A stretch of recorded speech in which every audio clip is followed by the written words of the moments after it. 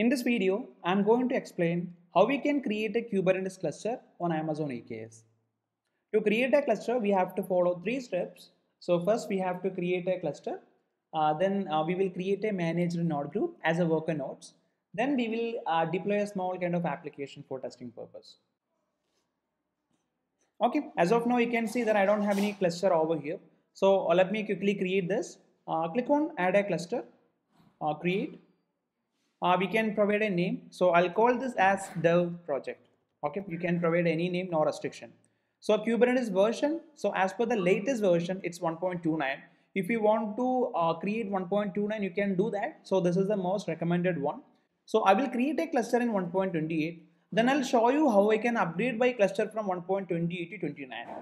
Okay, so now click on cluster role. So I can provide the cluster role. So unfortunately, I don't have any role right now. So first go to IAM. Now what is the purpose of this role?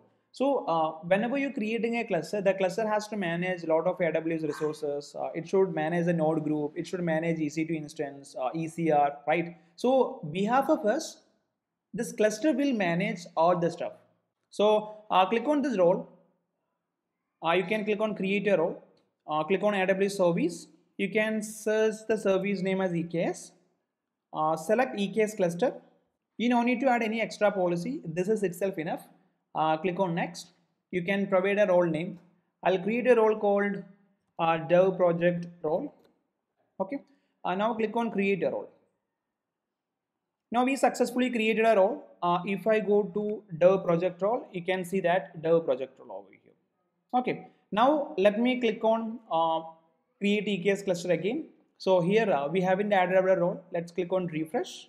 So now you can see that dev project role. We added one role, right? So now come down. Now cluster access. So in two ways we can access to cluster. One is EKS API. Another one is through config map. I'm not sure whether you are aware about this EKS API and config map. Anyway, we will have a separate discussion for that. At that time we can discuss this. Okay. So second thing, bootstrap cluster administrator access. So here you can see that allow cluster administrator access for IAM principal. Disallow cluster administrator access for IAM principal. So when you create a Kubernetes cluster, like by using which user, so that user will have by default admin privilege. So if you want to allow that, you can allow. If you want to deny that, you can deny that. Okay. Then afterwards, you can go to EKS config map or API. Then you can provide the permission customly. Okay. So that is a default behavior of Kubernetes cluster. If you want, you can do that. As of now, I'll go with the allow cluster administrator access. So who creating this cluster, that user will have all the permission to manage Kubernetes. Okay, by default. Same as I can manage my authentication using EKS API as well as config map. Rest everything you can keep it as default. Click on next. Now VPC, virtual private cloud, we have to create. So if you already have a virtual private cloud, you can use that. Okay, I already have a default one. So let me use this. Okay. Next, security group. If you have a security group, you can select the security group. If you don't have, you can skip this.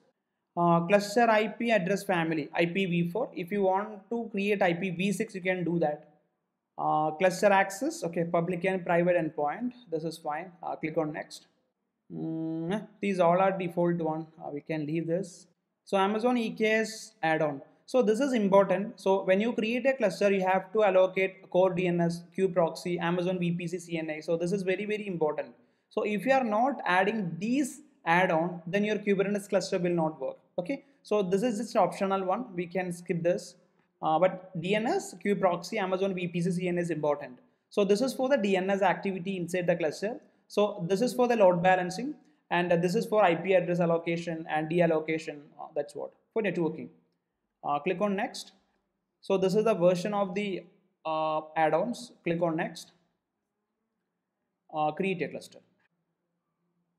Okay. Now this has started creating our cluster, and this process will take minimum 15 minutes.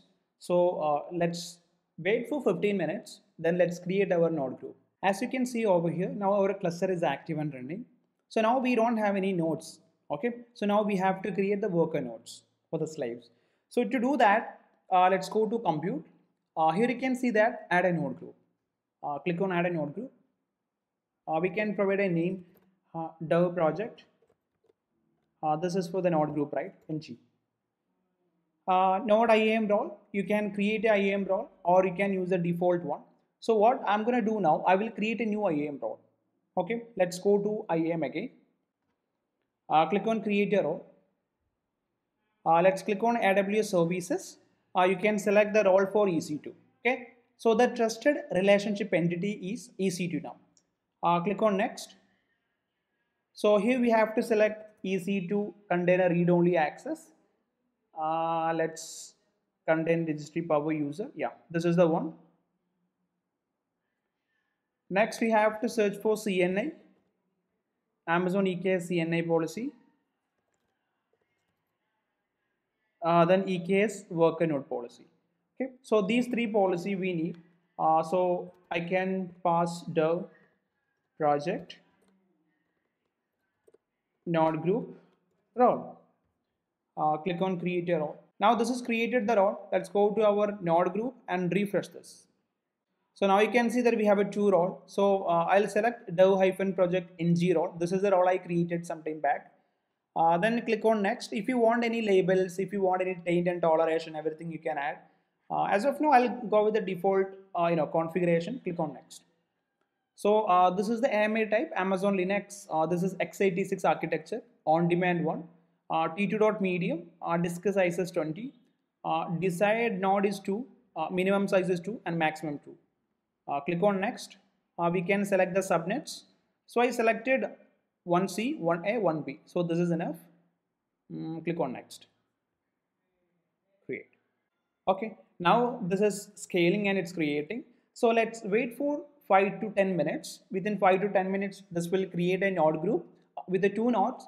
Then afterwards, we can get the credential, Amazon kubeconfig file. Then we can access your Kubernetes. Later, we will deploy a small application over there. Now we successfully created the node group as well. You can see two node is running, T3.medium. 4 minutes back it's created. Okay, so this is the node group. Under this node group, we have two nodes. Okay, all are managed one. To create a kubeconfig file, so first we have to execute AWS EKS update kubeconfig -- name dev project -- region US East 1. Now you can see my kubeconfig file is created successfully, and this is under /users Muhammad Ashiq.kubeconfig. So now let's execute kubectl get pods. So here you can see that we don't have any pod is running in my Kubernetes cluster. So let's go with the -n kube system namespace. So you can see that we have close to six pod is running, and the pod is created 7 minutes back, 15 minutes back, 9 minutes back, right? So anyway, now cluster is successfully running. Now let's go ahead and create a small application in a different namespace. To do that, first we can create a namespace, kubectl, create a namespace, test app. We created a namespace. Let's create a Nginx application now. To create a sample application, we can create a Nginx kubectl run.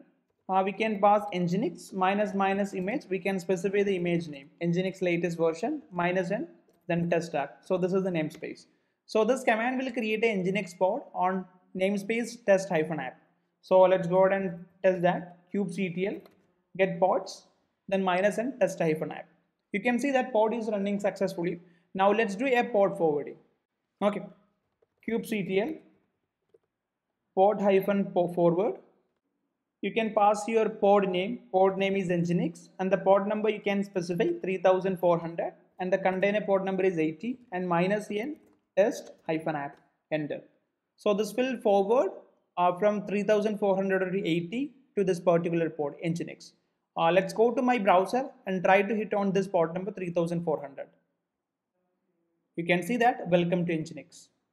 Okay, I'm able to access my application now. So further, if you want to create ingress or any other advanced networking level, you can do that. So I just want to do a small test whether I'm able to access my application or not. So that's what we created this port forwarding. Cool. I hope you understood how we can create a Kubernetes cluster on EKS. So this is the basic step. On top of that, we can build a lot of other blocks as well. Thank you for watching my video. Bye.